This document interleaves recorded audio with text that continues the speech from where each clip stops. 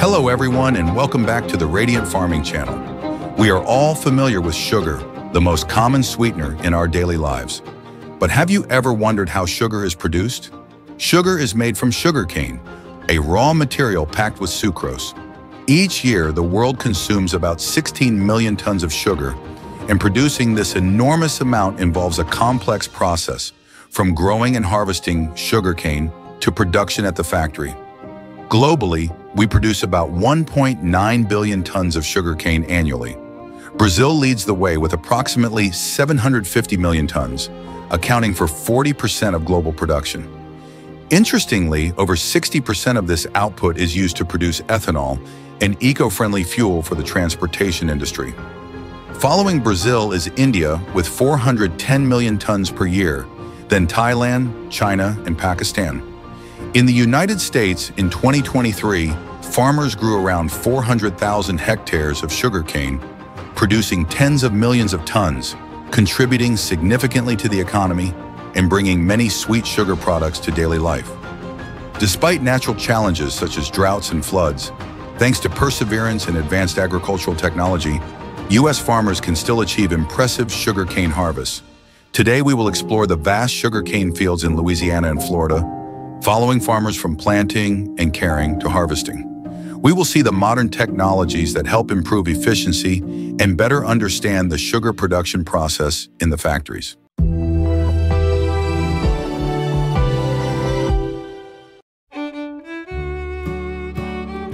Sugarcane is a crop that thrives in warm climates, making states like Louisiana, Florida, and Texas ideal places for sugarcane farming.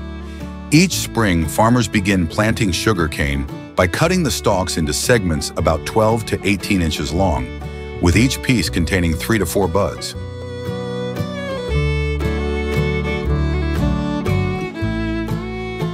To select the best varieties, scientists conduct thorough research, performing DNA and chemical experiments in the lab to identify the superior traits of each variety.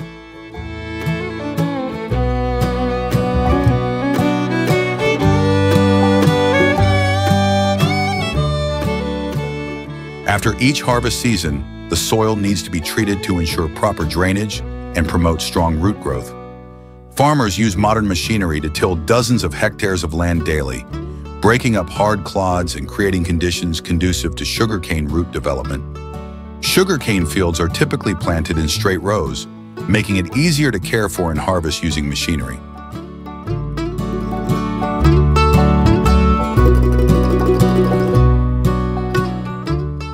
Once the furrows are ready, automatic planters plant the sugarcane segments into the soil, which is then covered to protect and retain moisture. This process helps the sugarcane sprout quickly and grow healthily.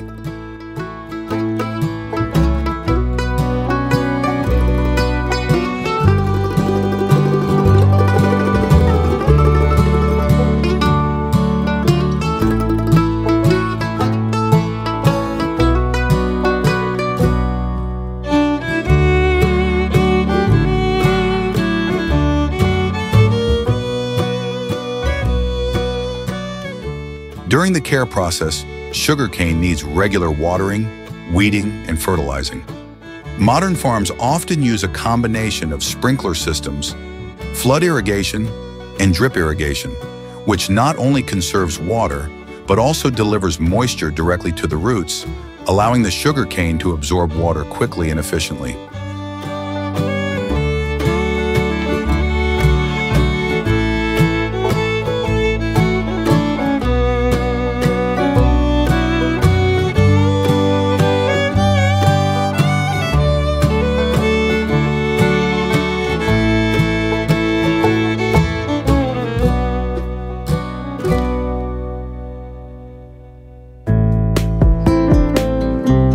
Sugarcane matures through the process of photosynthesis, where the leaves produce sugar, which is stored as sweet juice in the stalks. When it's time for harvest, modern machinery makes the process quicker and more efficient. Harvesters cut and chop the sugarcane into short pieces about 20 centimeters long, separating the leaves and bagasse, and then transport the stalks to the processing plant.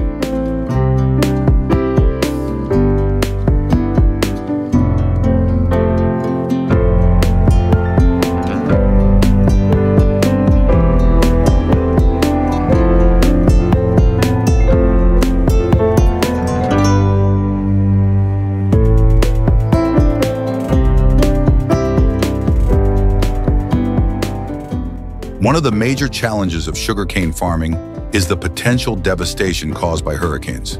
Therefore, farmers must speed up the harvest process when a storm is approaching.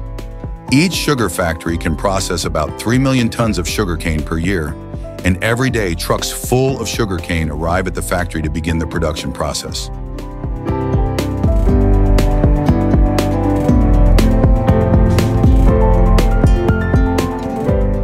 At the factory, the sugarcane is unloaded onto conveyors to start the juice extraction process.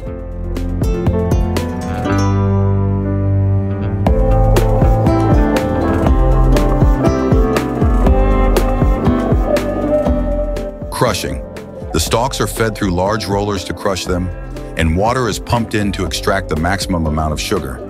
About 70% of the sugarcane's weight turns into juice, while the remaining bagasse is used as fuel for the factory's boilers.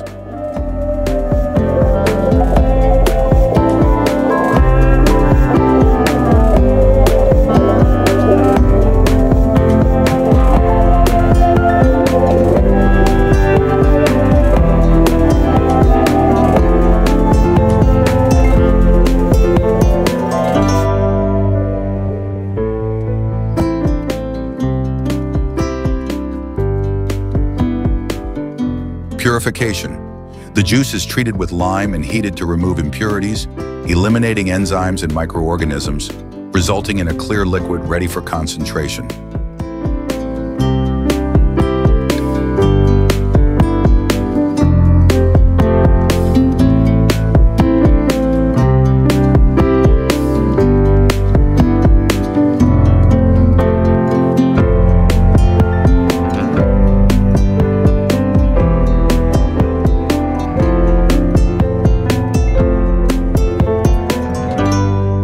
Evaporation. The juice is boiled in evaporators to remove excess water, turning it into a thick syrup. This step concentrates the sugar content to around 60%.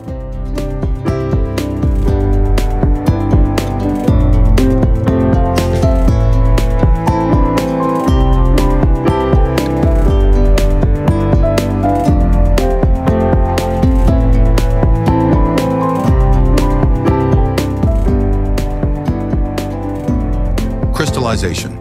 The syrup is transferred into vacuum pans. Here, small sugar crystals are added to initiate crystallization, allowing sucrose to adhere to them, forming sugar crystals.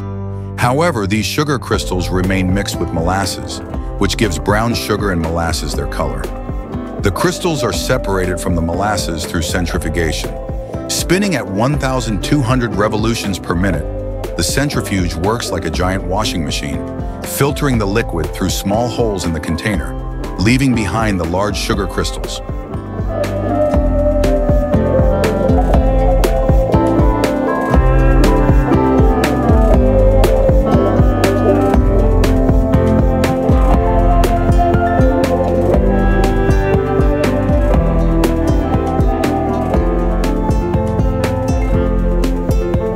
Drying and refining. The raw sugar is dried and then packaged for direct sale, or sent to refineries for further refining into white sugar. Each ton of sugarcane produces about 100 kilograms of raw sugar, along with valuable byproducts like molasses and bagasse.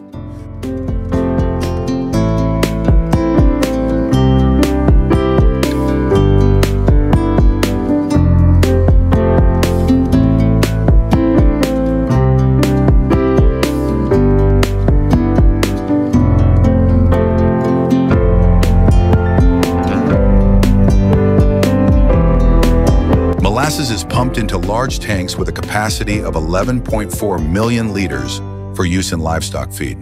They produce sugar for every need, from industrial to household consumption, and even supply restaurants. They package sugar into small packets for hotels and restaurants. This sophisticated equipment can pack 2,500 small packets per minute without spilling a grain of sugar. When packed into boxes, the sugar packets are vigorously shaken to rearrange them. Finally, a robotic arm stacks the sugar into pallets of 56 boxes. This automatic machine seals the pallets with cellophane, ready to be shipped worldwide. Nutritionally, sugar provides quick energy with 4 calories per gram, but sugar consumption should be monitored to avoid health risks. The global per capita sugar consumption is 23 kilograms per year, with higher rates in developed countries. Thank you for watching. If you have any questions or comments, feel free to leave them below. Don't forget to like and subscribe to the channel to stay tuned for more interesting videos on agriculture and production. Goodbye and see you in the next videos.